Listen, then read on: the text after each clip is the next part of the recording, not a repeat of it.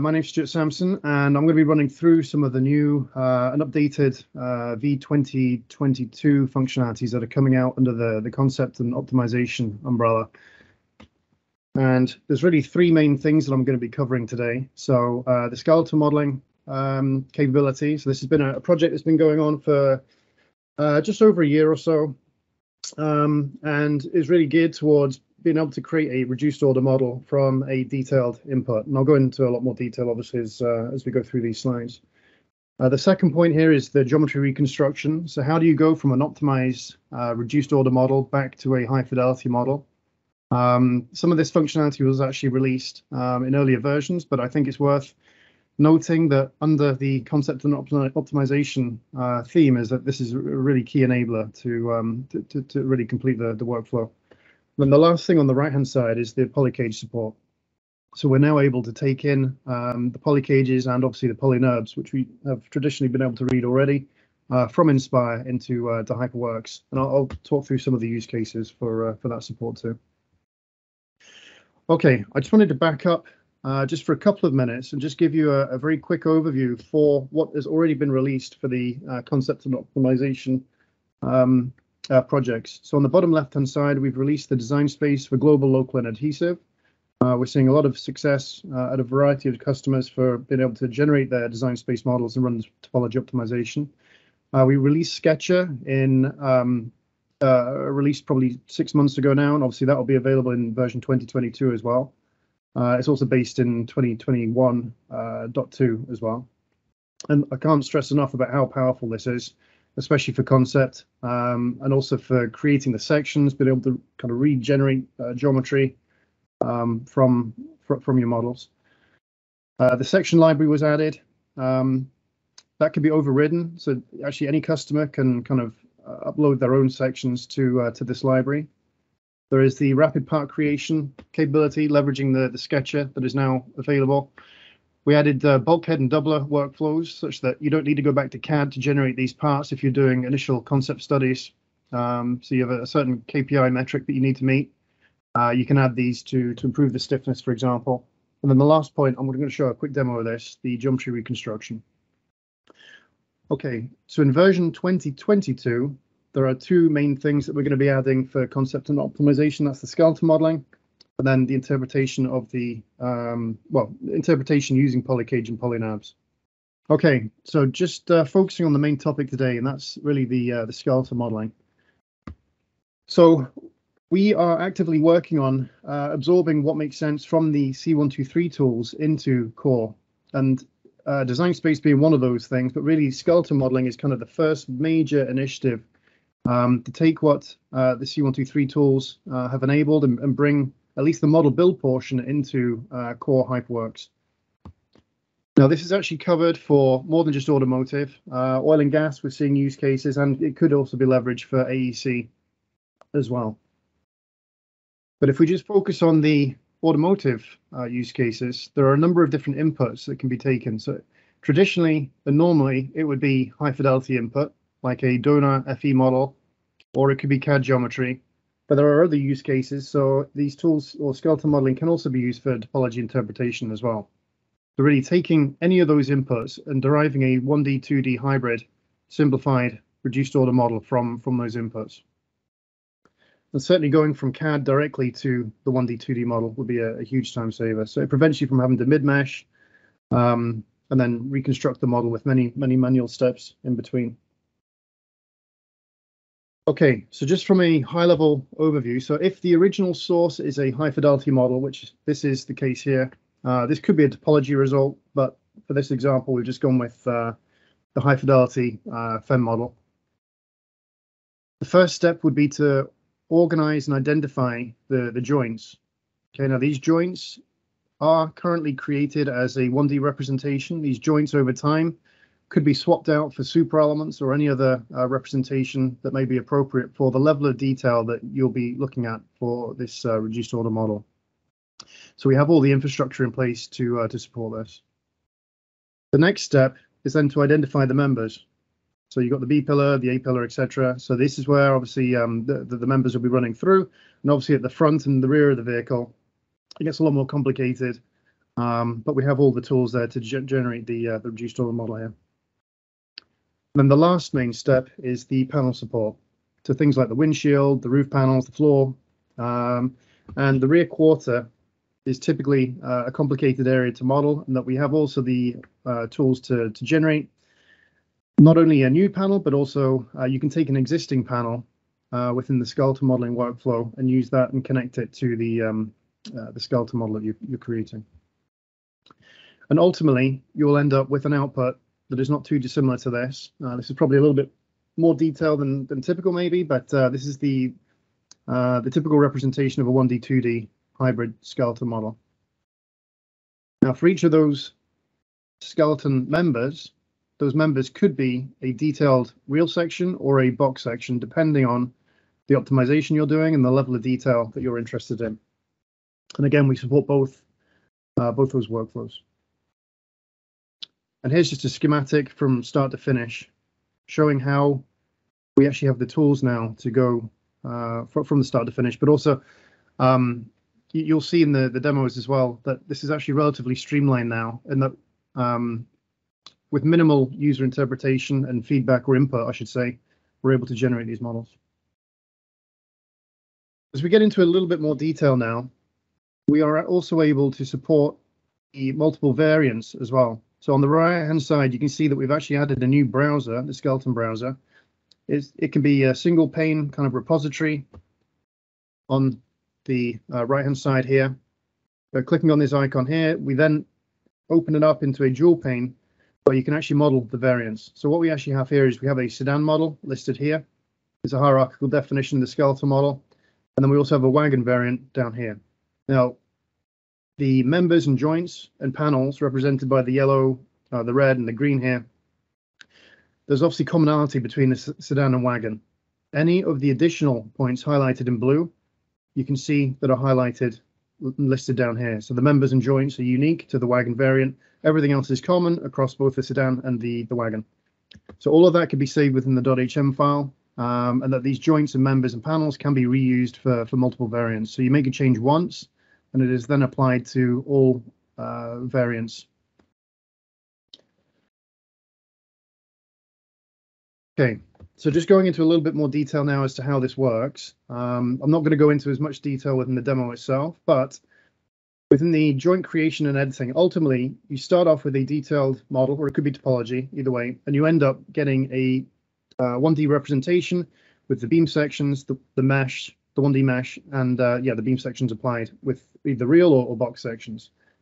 If I just zoom in slightly here, I'm just going to run through a few of the options here. Typically, you're going to be picking a point or a node on the outside. It's going to create a bounding box. That bounding box is fully configured. You'll be able to pick the element type and whether it's a real or box section. And just these are some of the options I want to make sure that I get time to run through just now. So the bounding box can be altered in size in any dimension. You can move that bounding box in obviously any and all directions to make sure that the element input is as appropriate or accurate as possible. You're able to click on a face of that bounding box and manipulate that interactively. And you can also exclude certain components. So you can see part of this roof rail here. I've excluded that from the selection. Now, based off that element selection, we will then derive the centroid for the joint. So what you can't actually see here, actually this is probably a better representation, that centroid there is calculated based off the elements that you have selected. So that is the reason why we give you all of the flexibility and freedom to really derive the most appropriate, accurate input. And at the same time, when this joint is created, we'll create the 1D mesh and apply the beam sections all in one go. All of this is fully editable as well, which I'll show you in just the next slide. So this is just a slide here highlighting that based off that selection up here, you can pick real or box section, again, depending on the level of detail that you're interested in. At any point in time, you can always pick a joint and then apply the beam section to it. So no matter what we create by default as the output, you can override that with any user configured beam section you might already have, whether that's being created on the fly or from a library. You can also edit the joint as well. So our automatic input will be close to probably what you want, but it may not be perfect. And that is why we add the ability to add and remove legs. So this is important, especially when you've got a very organic structure like a topology result. You may, at a joint, for example, want 4, well, typically you're going to want 4 legs, but you may want 3 legs. And if you need to add one, then you can. So here, just by selecting the joint, you can click the plus, and then you can add an additional leg. And this is just an example where we've got a leg kind of going vertically here. By default, we create the leg at the intersection where that bounding box cuts through the actual topology, the actual definition of the model itself. And we'll place the centroid of that leg at that true intersection.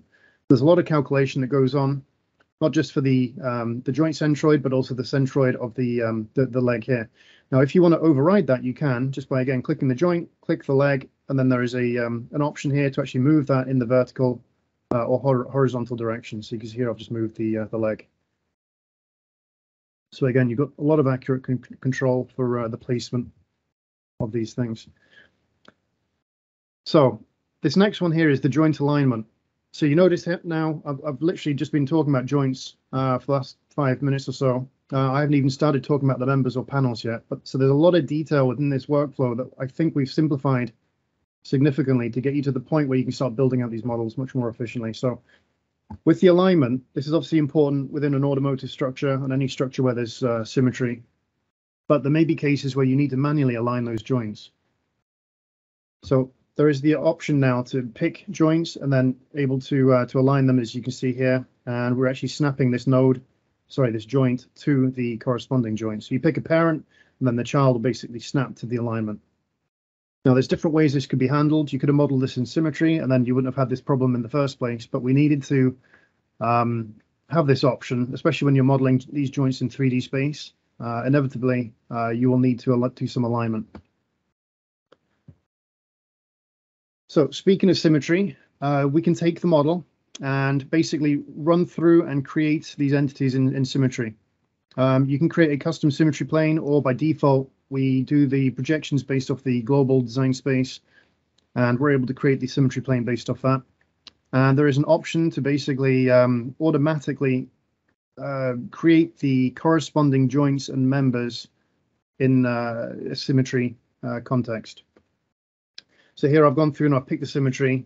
I've executed the function here, and you can see that both these members and joints are reflected in symmetric form based off that symmetry plane here. So this is extremely important for when you're optimizing and you're wanting to link design variables together. You have the option of creating unique properties, or you can link the properties together. You can also create members by symmetry. So rather than just creating a member from joint A to joint B all in one go, which is perfectly fine, you could elect, if you wanted this member to be in symmetry, to actually create it that way as well. So by default, we would project halfway through. We would give you the preview of the sections, and then when you execute, obviously that second side here will be symmetric. So again, this is important for optimization further downstream, where you want to link these section profiles together to make sure everything is uniform. Okay, so just moving on to the next portion about members. There are a lot of controls for member creation. So not typically, a member will always be created between two joints. Now, by default, when you click the two joints, we'll give you a preview, and that preview will show you the cut plane, which is fully controlled. By default, we set to 3, but you could change that to any number you want. You're able to move in 3 dimensions this cut plane, and it is in real time. It will show you the feedback as to where that cut plane is going to be. So if you capture a hole, or there is a notch that is caught, or you've got a part drop off or a part addition that you do or don't want, then you can very accurately move this to where the section is going to be created. Also, these hard points, or control points, I should say, along this member are calculated in real time too. So if I go and reduce the the section plane size, these control points are dynamically updated as well. So based off the section, we create the centroid that is accurate based off the cut plane. So here you can just see an example of me moving the actual section. And I'll show you this in the demo as well. I just want to make sure I cover all the options. Here I've reduced the cut plane. You can see how it's trimmed the actual profile itself. And you can see that control point now has moved in the vertical direction. So you now see that this member is no longer straight because it's derived based off the red preview there. Once you're happy with that, you can then execute, and then that will go through and create the member, create the 1D mesh, and apply the beam sections all in one hit. Okay, so once you've created the joints and all of the members, whether you're using symmetry or not, you can then go through and create the panels. There are two options to create panels. There is the basic automatic mode, whereby we'll do an interpolation based off the 4 members and create a best fit panel. There is also the option to take an existing panel or part, sorry, within the model itself, like a body side, something that's complicated that we can't auto-generate, and use that as a panel as well. Those panels can then be connected, and you can see this in the top right-hand image here, with the appropriate 1D element representations connecting the panel to the actual 1D skeleton members and joints. Using the automatic mode, there is also an option to do an offset. So you can see how this panel is kind of offset and shrunk. It's not flush with the members and joints as you see down here. So there's also that option too. And there is also a separate context for connections. So you can connect panels to members, member to member, and then panel to panel, depending on what you're doing. Okay, so just moving on to some of the probably more non-automotive use cases, we can actually take any line or 1D data and reverse engineer that to create joints and members. So here's just an offshore platform. This was actually just line data, but you can see very quickly we can do the absorb and create the lines and joints. It's then very easy to make design changes. You can apply your beam sections and your mesh easily as well. So there are some more advanced options in that if there is a lot of redundancy within the model, we're able to equivalence things, combine, and remove a lot of the noise. So here, what we're actually doing is we're actually equivalencing where you've got a number of joints. There's 2 joints actually overlaying, and we're actually equivalencing those, and you can see they've gone from 6 down to 4 joints. The number of members stays the same. So this is really just removing and equivalencing the number of joints. There are other options in that you can actually, based off a tolerance, also do the equivalence, whereby we have to start off with 3 joints and we reduce it down to 1 in this case. And then there is also another option to allow the member destruction. So if there are legs here based off that that joint, if that option is enabled, we can actually destroy those legs and then go from basically three joints down to 1. So it really depends on the use case, and again, the level of detail that you want to model within your model. We also have the ability to combine. So if you want to combine all the joints and members into 1, then you are able to do that. So you can see here we've gone from 4 joints on the left-hand side down to 2 on the right, and then 3 members down to 1. Basically a simplification. And then if there are 2 members overlapping, we have the ability to detect and remove one of those. And I think now is probably a good time that I jump out of this and just jump straight to the demo. So this. Okay, so what I'm going to do now is just demo the new skeleton workflow that is now available in version 2022. And clicking on the ribbon bar up here at the very top, you can see that we're now entering into the skeleton environment. The icon on the top left, this will actually invoke the skeleton browser itself, and that is actually configured in 2 forms. So we have a split pane form for doing the variant management that I mentioned earlier on in the presentation, and also a single pane form, which is really just the entities created within the session itself. And that if you're not using variants or creating variants, then typically you probably wouldn't need to use the split pane. So as you go through and you create your model, you'll start to see these entities being populated. Now what I've got here is a full vehicle body in white, and for the purpose of this demo, I'm just going to go to a smaller representation of that same file and just look at the cutout of the roof itself. Okay. So what I'm going to do is I'm just going to zoom in slightly. There we go. And I'm going to basically start from the left-hand side and work my way through to the right-hand side and walk you through this this entire process.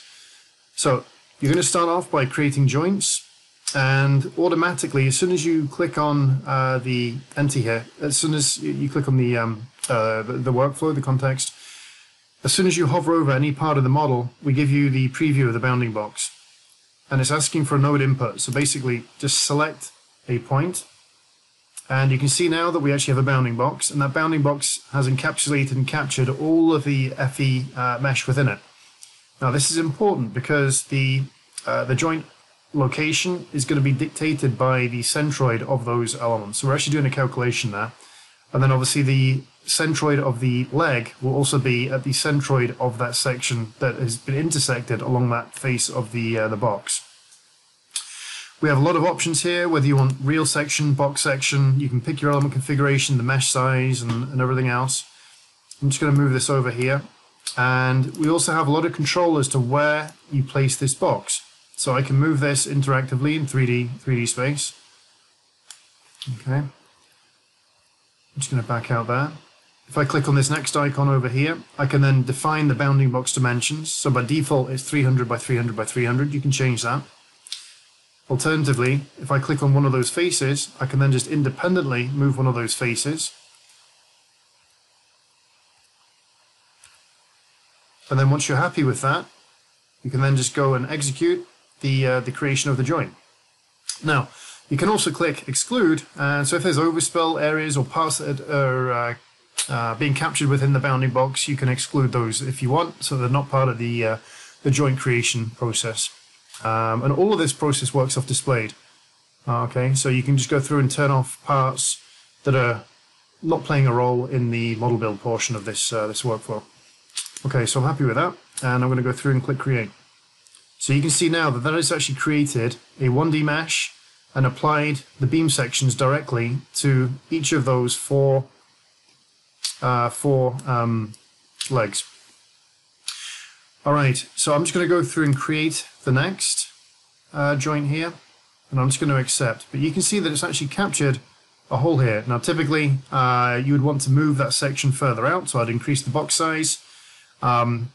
Or alternatively, you could exclude that part if you don't want that part of the calculation, or you could then edit the beam section and fill in that hole to make it an enclosed section. But for the purpose of this demo and in the interest of time, I'll just accept that. Okay, so now I have two joints, and you can see they are both listed here. And within the entity editor, we have the full definition all the way down to the number of legs and the X, Y, Z locations for the leg points. There we go. So now I can see the member sections and all of the dimensions. Now eventually over time we're going to be able to swap these representations out, and let's say one of these joints could be a super element, or it could be a detailed 2D representation, or it could be a 1D representation like you see on the screen right now, and you'll be able to kind of hot swap these things to the appropriate representation depending on the level of detail for your reduced order model. Okay, so once you've created the joints, I could go edit those joints by moving, and I could add legs, delete legs, and I'll talk about that later on. But I'm going to go to members, and by default we have 3 control points, so basically the number of sections through, and the cut planes are 300 by 300. So when I click on joint A and joint B, you can see that we have the 3 cut planes, and if I just zoom in more, you can see that I've got a part addition here. It's captured the notch around here, which you may or may not want. But if we just focus on this section here, now if I drag, you can see, and I've moved this, and it's now captured a hole. Now typically you're not going to want to do that, so you would actively move that to an area where obviously you don't capture that hole. It just saves a lot of cleanup further down the line. And another thing that is really important is that these sections, these profiles, they can be not only moved in 3 dimensions, but they can also be reduced in size. Now you can see that as soon as I make a dimensional change here, interactively, that centroid is dynamically updating. Okay, so you can see that that center point, that control point is automatically updating. Oops, accidentally clicked on the wrong one there. So I'm just going to grow this back out, and you can see the red preview gives you exactly the real-time input as to how that section is going to be created. So long story short, all of this is completely live. If you are going to use this mode, it's kind of important that you actually pick accurately to make sure you get an appropriate representation. Now you can override this mode and just say, right, I just want to go from joint A to joint B. Don't interpolate those sections for me and create them. I'll do that manually as a post step. You absolutely can do that, and there's options to disable some of this advanced functionality. Again, you've got options for reel and box section and the mesh size and everything else. So once I'm happy with that, I'll just click on create, and you can see that it creates the member. Now I wasn't very accurate here, and that's why you've got some bowing. So I would typically spend more time cleaning up the position of these joints, these legs, and also the members to make sure they're much more conformal with a smoother output. Okay, so once you've done that, I would then go to symmetry, and I would click on create. And I would then pick the symmetry plane, and I'm just going to keep everything by default. You have an option to select whether you want the joints to be reflected or the joints and the members. So I'm just going to say all skeleton entities, so basically my joints and members. And I'm going to click on go. And then it's now created clones of the parent joints and members here. And you can see that these are now being created in the browser too. So we have the original joint, which was this one over here. We have the second one here. And we have also the symmetry, which are here and here. And you can see all of the relationships are documented, all that's preserved. You save the .hm file, and all this information is saved within the .hm. And then we also have the member and the symmetry member as well. So we've got the full composition of exactly how this model is being built. And it knows exactly what parts it's been intersected with the sections and everything else. Alright, so once you've created the symmetry, I will just back out of that context, and I will go back to member. So I need to basically create an enclosed loop such that I can then go and create my my panel. Now I'm going to pick on the start joint here. I'm going to pick on the symmetry plane instead of picking on this joint. I want this to be symmetric, so I'm going to pick the plane here. And you can see that it's actually created a preview for all of those sections where it's intersecting up until the halfway point, the symmetry plane. I'm going to click on go, and you can now see that that's created the sections there. Again, I've done this very crudely, and I didn't pay attention really to this leg alignment plus the cutout, and that's why these sections here and here are not exactly as I would want them ideally. But let's just move on to the next member creation, and I'm just going to accept that and click on create. So at this point I have a completely enclosed loop. This model is in symmetry, and the last thing I need to do now is go to member panels, and I'm just going to pick my members, and I'm going to click on go. Now before I do that though, there is one option. So this is kind of the basic mode, where for things like windshields, roof panels, floors, anything that's relatively planar, you could use this this default mode to create some basic profiles. Now, if you had a body side or something else that was much more complicated, that obviously can't be auto-generated, you can use an existing part and connect that to the skeleton model. And I'll show you that in a video in the next demo. Okay, so once I've done that, I'll click on create. And you can see now that the member panel is currently being created, and once that's created, I want to show you how this is connected. Now clearly I would have spent more time making sure these legs are aligned and things like that properly. Now if I go to the move tool here and I click on this one part, I can drag that up, and you can see that is fully connected to the skeleton underneath.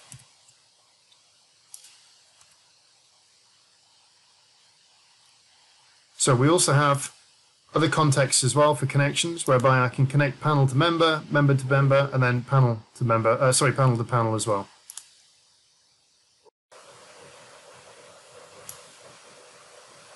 So in this next portion of the demo, I just wanted to show you how you could actually leverage or use an existing, more complicated part like this body side, rather than just creating the automatic way of creating these planar parts like the windshield or the roof or anything else like that. So what I'm going to do now is I'm just going to turn off and hide the body side, and I'm going to connect this body side to the existing skeleton structure that I've created earlier on. So here's just an example here. We've got, I don't know, 8 joints and several members. So I'm going to connect that body side to this pre-existing skeleton structure I created. And to do that, if you go to member panels, I can click and select all of my members. By default, it would be set to off, but I want to use existing. And I'm going to select my component, and that component is this body side here. Now once I've done that, and I click on create, this is going through now, and it's actually creating the panel relationship and then connecting that to the existing skeleton that you can see on the screen right now. And then once that's completed, it's done. So I'm going to back out now, and I'm going to click on all, and I'm just going to delete or hide the body side there. So now that's connected. Okay, so under skeleton and panels, all that relationship is now documented and created. Now, if I go and click on the body side itself, just to make sure that the connectivity has done everything that I thought it should do, you can now see that that is fully connected to the underlying skeleton that I created on that on that side of the vehicle earlier on.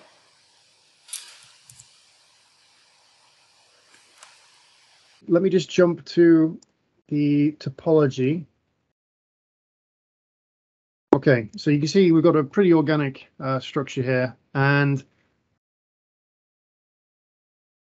I'm just going to run through how I would probably tackle some of this. So some of this, obviously, there's an awful lot of interpretation that needs to happen here, but just getting that starting point up and running, I think, is important. So here, I would probably go through, and if it were me doing this, probably I would disable the mesh.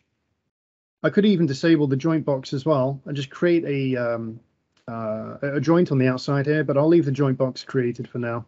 I'd probably also increase this to make sure I get something more not 4,000, more representative. Probably fine. And if I just click here now, so you can see that this is going to extrapolate based off all of this structure. Now I can spend a lot more time kind of moving this face and making sure that I kind of grab this, but it does get complicated. So it's like, how many legs do we need? Because we've got an intersection here, and we've got an intersection here. Typically, you're going to want to model that as one leg. So we need to make sure we had all the tools available such that you can go through and add, remove legs where you needed to. So if I just go through now and click on apply, so this has actually created the leg, 4 legs, as I'd wished. However, if I wanted to model this here, I would need to add additional legs, but for now that's fine. If I go to joint legs, I can now click on this, and if I click on here, I can click, and I can now move this such that I can reorientate this this leg more appropriately.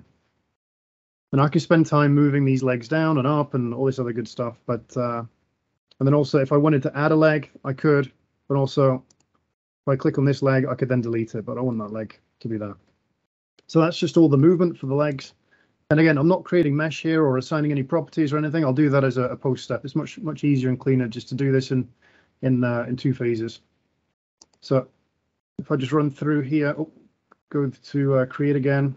Again, I don't really care the level of detail. So here is a good example of where it's created an additional leg where I didn't necessarily want it. So here, I'm going to just go and click the joint, and I'm going to click that leg, and I'm going to click delete. I'm then going to click that leg, and I'm going to scoot this one down a bit. Okay, so I can spend all day or a lot of time kind of getting the placement correct or as accurately as I need to, but I think that's fine.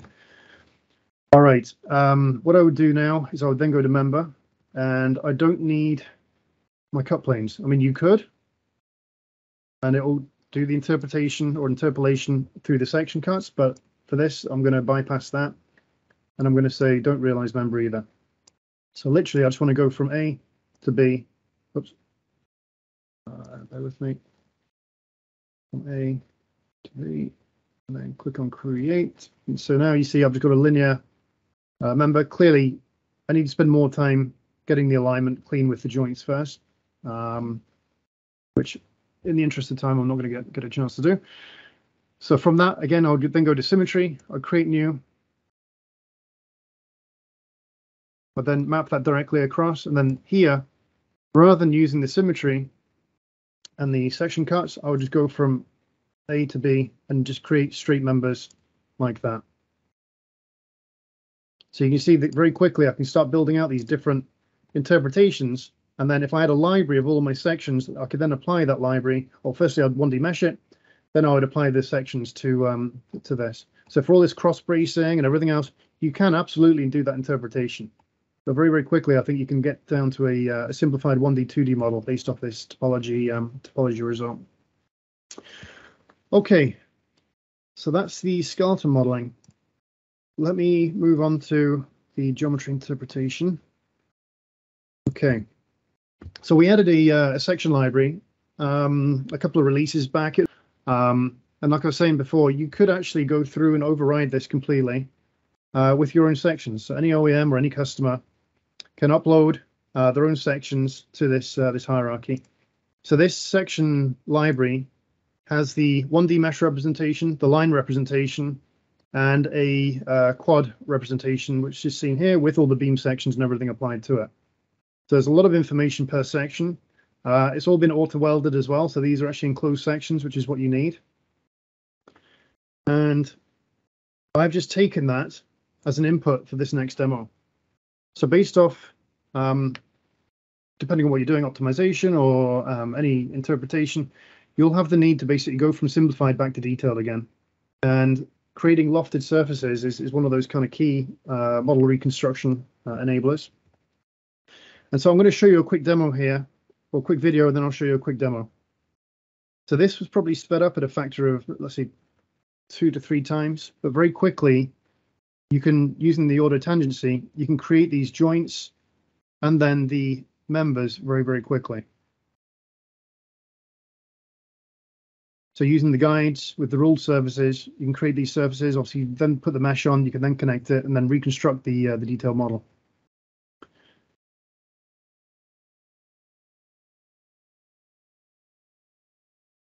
So this capability is currently available already today, but under the theme of concept and optimization, I wanted to just highlight this again.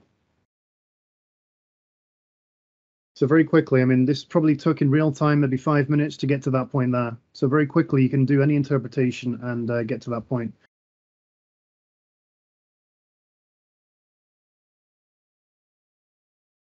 All right, so we're just going to look at the geometry reconstruction. Now, I'm not going to go through all of this, but I just wanted to show you how quickly and easy it is to actually generate the surface data. Okay. All right, so there are some elements in here right now. I'm just going to go through and delete all those for now, so I don't need them. But if we just focus on the joint area around here and then this member,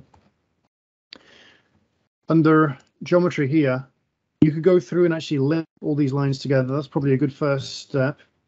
So by combining each of these different segments to really create one line per part, would probably be something that you can do, and creating or picking by the line list is very, very easy now. But the next thing I wanted to show you is just the basic line creation. So I'm just going to create from the end here. So I don't need to zoom in a lot now in HyperWorks to pick the end. The end of that profile, I can just click, and it gives me the cue that I'm in the correct pick zone. And then by clicking on that third icon in the dialog there, I can now just simply drag, and I can get the ordered tangency to pretty much where I need, and then I can create that line. So if I do the same for this this location here and here, so I'm not going to go through all of this in a lot more detail, but I just wanted to just give you that cue, that feedback as to how you would actually go about doing that today. So it's very, very quick. And then from that, you'd then just go to ruled, and you would literally just pick line A and line B. Oh, come on. There you go. And then just click on create. Now, obviously, I'm not going to go through and spend the time reconstructing this whole joint, but it's very, very easy now to go through and then create the members as well directly from that. And then you can organize those into different parts and things like that. Obviously, remesh, apply the connectors, and then build out your detailed representation. Also, if you wanted to swap out a portion of a model with a new section, you could then reconstruct the geometry and then kind of splice that back into a model as well if you needed to. So there's a lot of capabilities here now for doing these kind of design changes. Okay, the last thing I wanted to talk about today was the poly cage and poly NURB support. So we've always been able to, well, for the last couple of releases, we've always been able to read in the poly NURB data from Inspire within the STMod file. But now in version 2022, we can also read the poly cage data. And the reason why we have done that is that this will be a major enabler for automating some of the model build processes. So with that cage data, obviously you get the benefit of doing topology interpretation within Inspire. You can read in that poly NURB data back into HyperMesh. But the cage data, we are actually able to do advanced selection with it as well. So anything that falls within the cage, you'll be able to select. So lines, points, nodes, elements, solids, whatever it might be, all of that is supported. So if, for example, you had to do an interpretation of a vehicle or any model for that matter, if you spent the time creating the cages in Inspire first, you could then leverage that and automate some of the processes further downstream. So let me just jump to a demo right now. And if I go to poly cages, now on import, I'm importing an STMod file right now. Under entities, we now have this poly cage. Okay, and this comes in as a new HyperMesh entity. So there's a browser, but obviously these entities are only listed if you have a poly cage in the model.